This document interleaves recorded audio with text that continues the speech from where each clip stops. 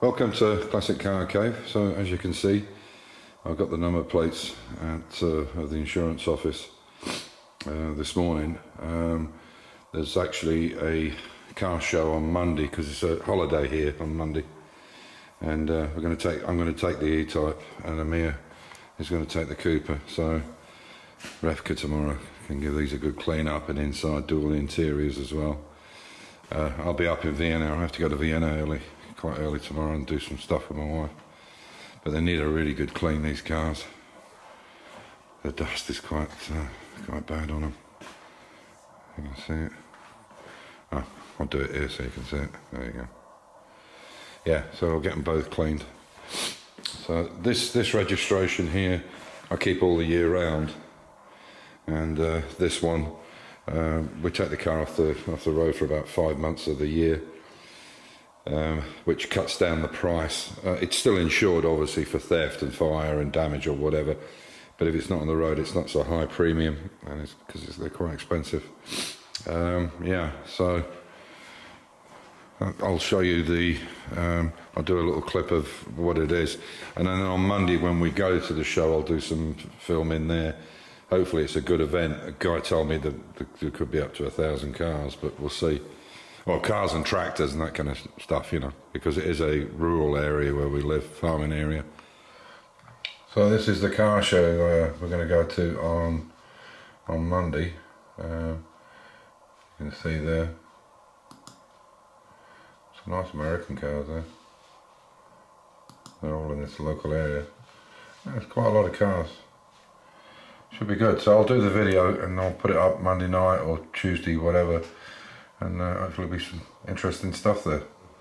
Side windows, you can see we had the chrome done, and he had the glass made. It's proper auto glass, but made down in Bosnia. It was actually half the price of what it cost to get it from the UK. Plus there would have been problems with taxes and God knows what. But he's had to do. You can see the runners here, and you can see how shiny they are. Well, hopefully you can see how shiny they are. The brass. Because there's a lot of overspray on them. Again, you can see here. So they'll have just a little bit of light, clear grease on them, and it's only for the ends really that's going into that part anyway. So, but he really had to get them absolutely straight, so they're not jerky or not, you know, on the cranking handles. The speedo's in now. That's looking really good. We've got.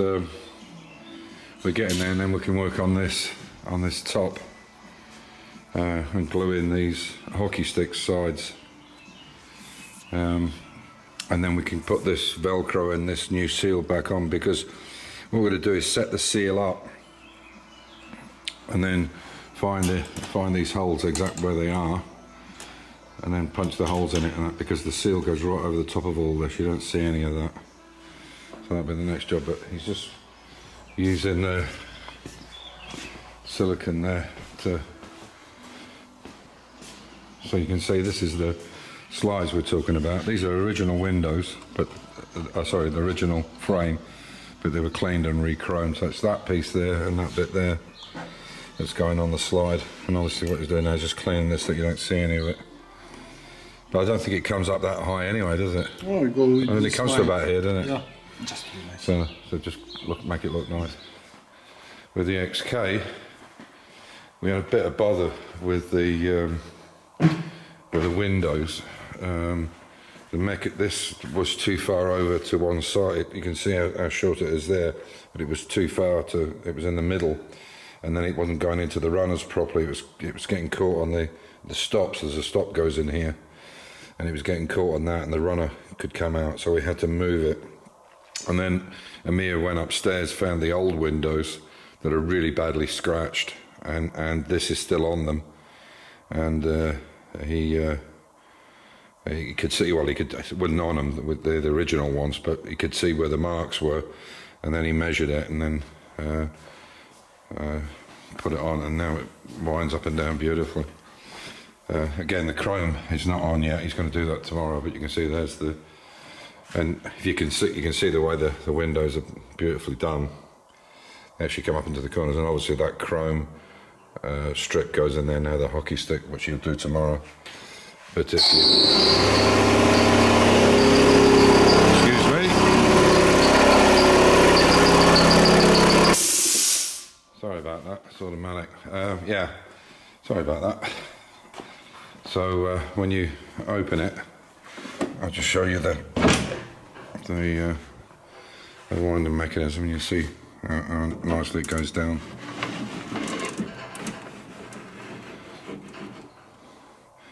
A lovely shape. They're going to be a bit hard initially, but they're pretty good. And they got, because what we've got to do now, and as I said, you can see how it's shaped to the door. I'll put that chrome in there now, but we have to get these right for the top of the hood, the canvas. One of the other jobs we've done as well is we had to rebuild this. They call it starter carburetor, but it's actually a starter solenoid on one of the carburetors. Gives it a bit more juice to get it going, and then it goes off. It's a bimetal spring, and it goes off when it's hot. So that needed repairing. We've now got the speedo cable in. There's a bunch of other small jobs that have got to be done, but once these windows go in, we can then start finishing up the. You can see the dash there. I'm going to finish up the dash. The wiper motor's got to go in. That end cap's got to go on there. It was scuffed, and we're going to redo it. And then we can get this hood, try and start getting this hood fitted and all this other bits. So hopefully by the time they leave this trip, we should be pretty much there. So what I'm going to do now is there's bolts holding. So there's this frame, this is the top frame, and then there's a base frame that goes down onto the chassis. You can see it's bolted there and at the other end, and in the centre there. So what I'm going to do is just take these bolts out here, and then use it as a platform to put the wood on. You can see this one's here, and they've got riv nuts in the box sections, so it's pretty much like a Meccano set, a big bore Meccano set. And then that can move off. You can lift that whole thing off, but I'll use it as a bed to get this done. And I'll have to take these off, of course, because that's holding that on. But yeah, and you can see they're the same the other side. Each one of these has got a riv nut in it. So I'll put this back on, lay it all out, and start putting the wood on. That's a basic look at it. I've only screwed down these 3 planks, that's why they're so long. Well, I've got to cut them off here, but I wanted to secure them across here, as you can see. They're nice and solid. And I've put the rest in. They seem to line up all right on that marker. What's really unbelievable is the spacing has come out spot on. There's the edge there, and there's the last plank, and all these are now 10.5, these gaps for these. I had to just put these in just to check it out, but it comes right onto the line. How lucky is that? Couldn't have worked out better. So tomorrow, well, not tomorrow because I'm going to Vienna, but over the weekend I'll make up the 2 sides. Obviously these have to be cut down. They're only going to come to here, of course, and then this wheel well will go in there, spare wheel well first, and then these will go over the top of it. They're just laid on at the moment. I just wanted to get them all cut to size, and obviously I'll bring these back and cut them wherever they are, bring these ones forward, and unfortunately they won't be big enough to use, but which is a twat because they're about €8 each or something. But I think they're going to look nice. I think that's really going to suit the back of the truck. When you look at the bed and you see from the side, I think that's going to look really nice. Quite pleased with that. And obviously the boards on these sideboards will be the same. The only thing I've got to do there is I've got to put a piece on the inside here to put the last screws at either end, or otherwise they'll flap around. At the moment these have got 4 points where they're secured, and they'll be secured at the end here, right on the end, because obviously this is, you can see this is just a piece I put on here with a tie wrap. You can see that sits right up to the end, and then the boards will go up here, and same thing. Yeah, good start.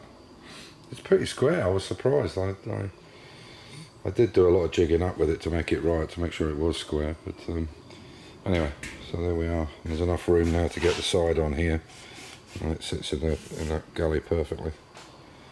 That'll obviously have to be painted separately, and yeah, pleased.